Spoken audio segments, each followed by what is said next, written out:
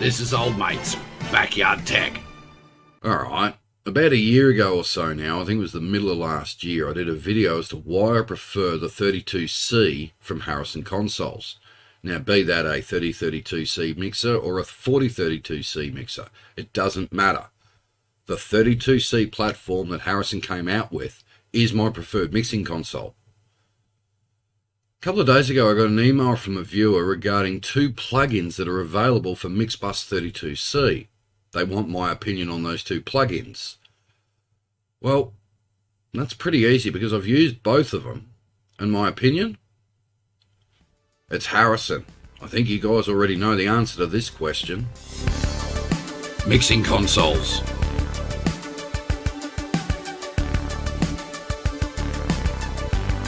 DAWs. Monitor and reference speakers. Effects and dynamics.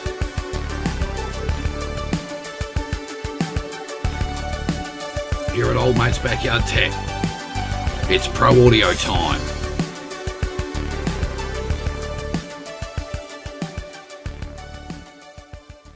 G'day everyone, thank you for tuning in. Pro Audio time here at Old Mate's Backyard Tech, featuring, of course, Harrison Consoles. And we're talking about Mixbus 32C for this one. This comes off the back of a comment from a viewer by the name of, I've just lost it in the comments list,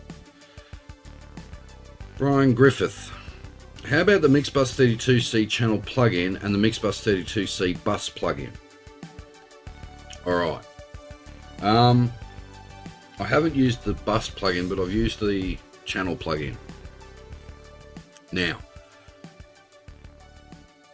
I want to preface this thing by saying that a DAW, whilst it is exceptionally good, any DAW, but particularly Mixbus 32C, a DAW for a lot of us is the closest we'll ever get to physical systems in a recording studio. Okay. And there are a myriad of plugins available. And Harrison have done a lot of R&D into both the channel plugin and the bus plugin. Now, the bus plugin I haven't used yet. I've had no need to use it.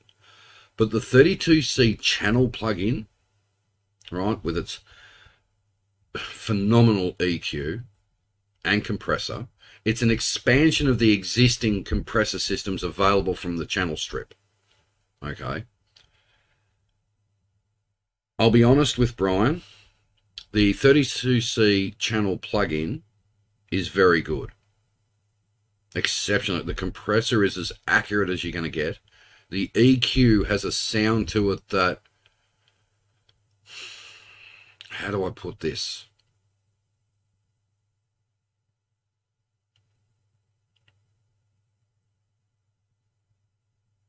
It's got that analog warmth. Even though it's in a digital domain, you get that analog.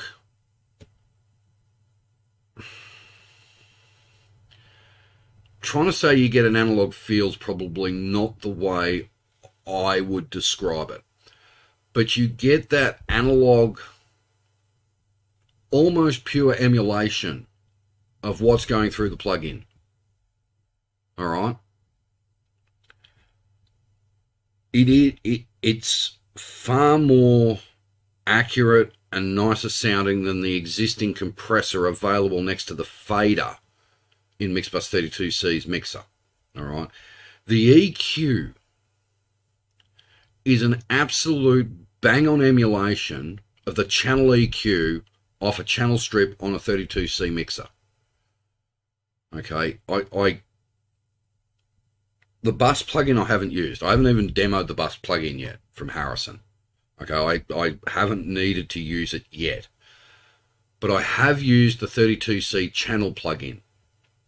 All right, and I've put it before the compressor in the bus or on the mixer strip. And I will use that over the existing compressor and EQ on the actual mixer channel. Okay.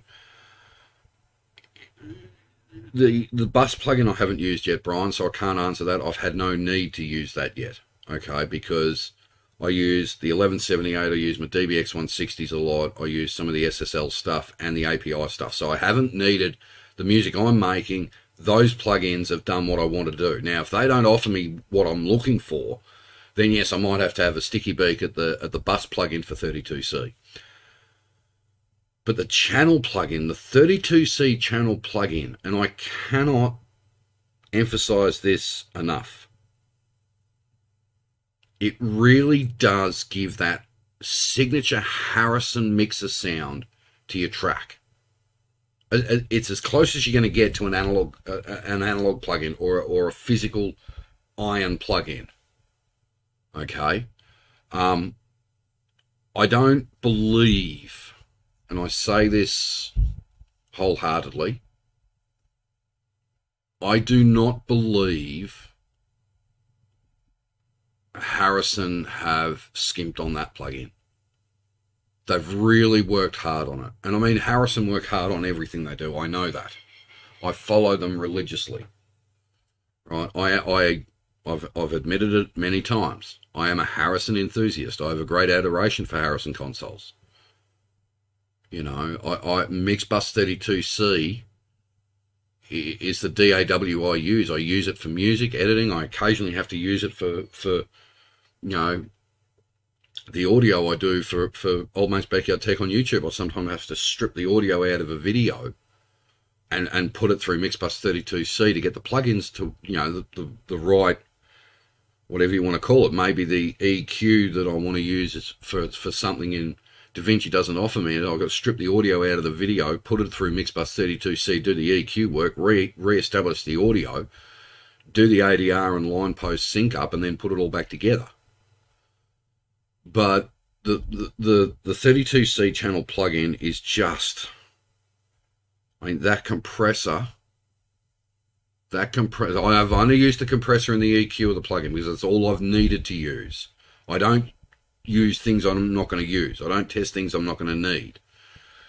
That EQ, right, and that compressor function available with the 32C plugin, channel plugin, is off the charts.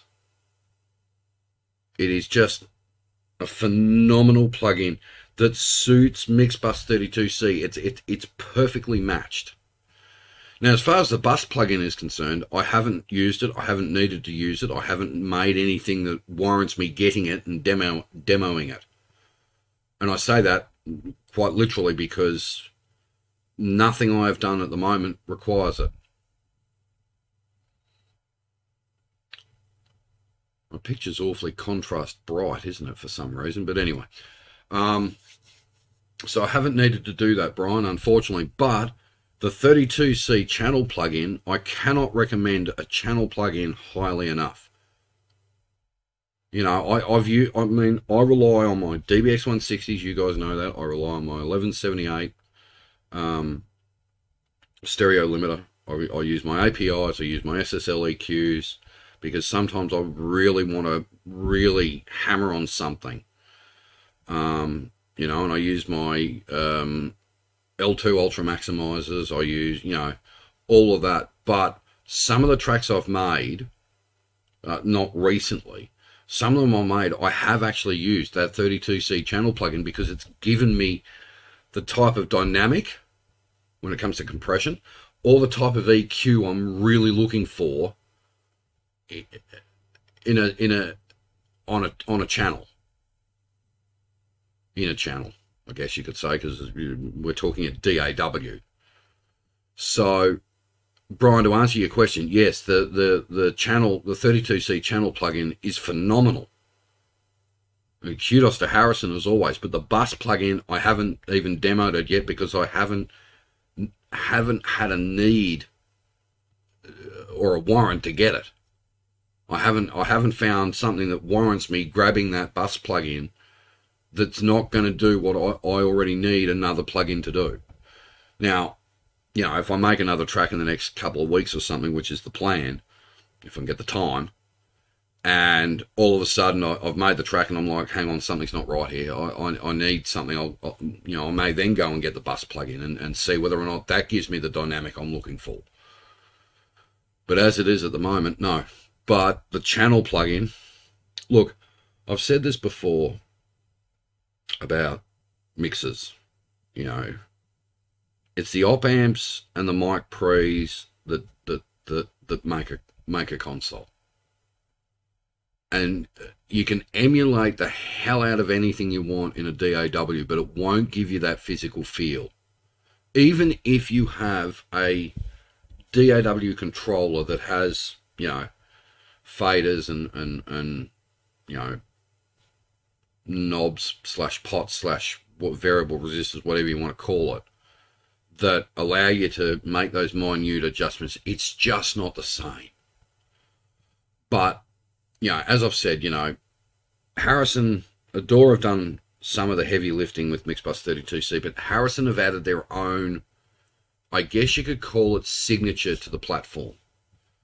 And the plugins that they've released themselves, both with what you get with Mixbus 32C and the after plugins you can get as well from Harrison, like AVA and all of that stuff, you're not going to top it.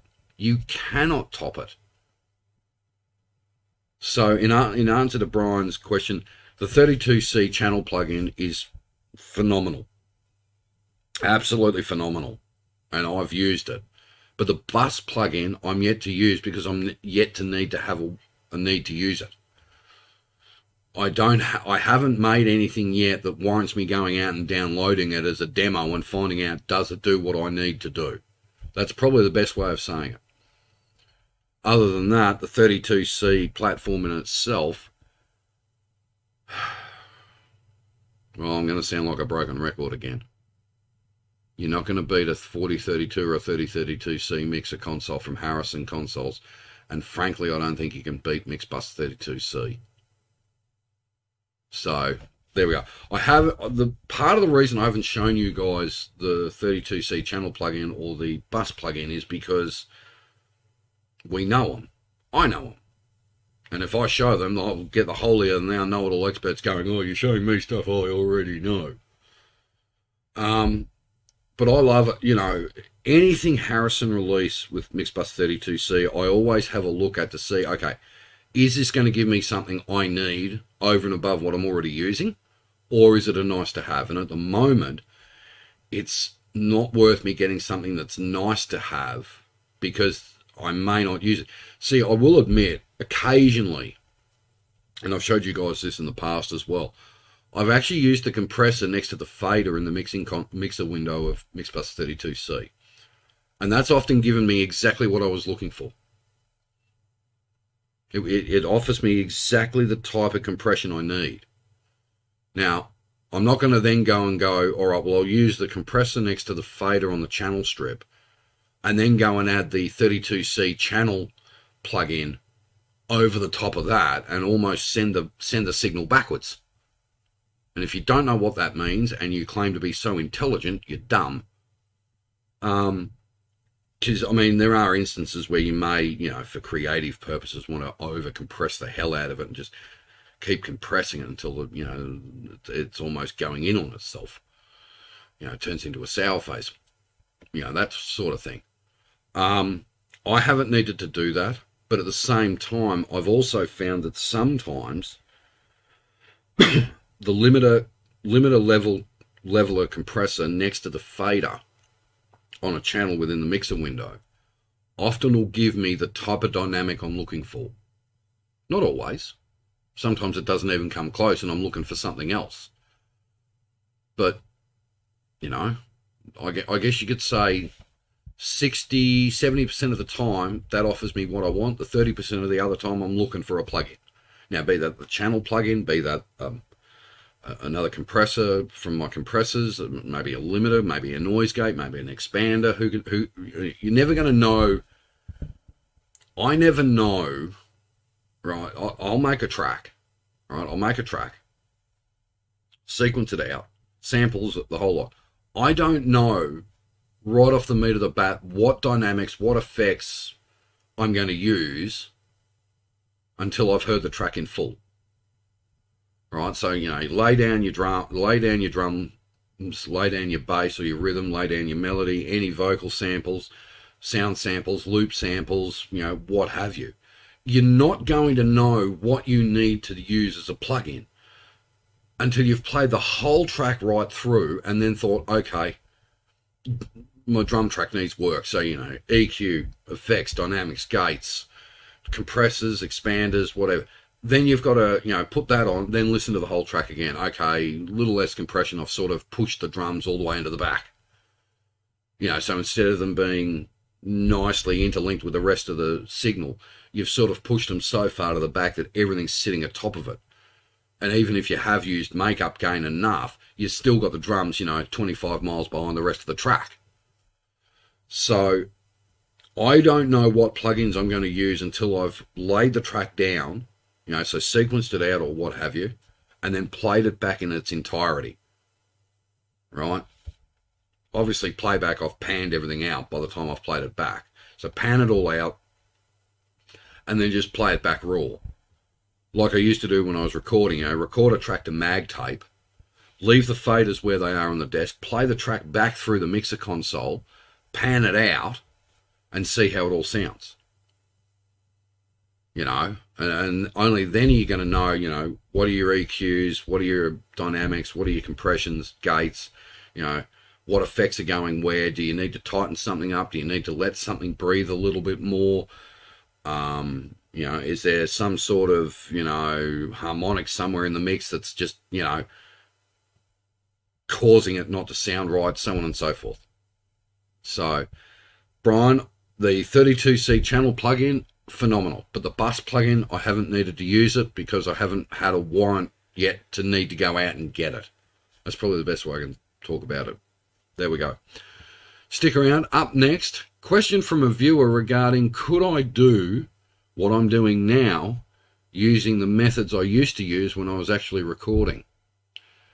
This will be a fun one to answer.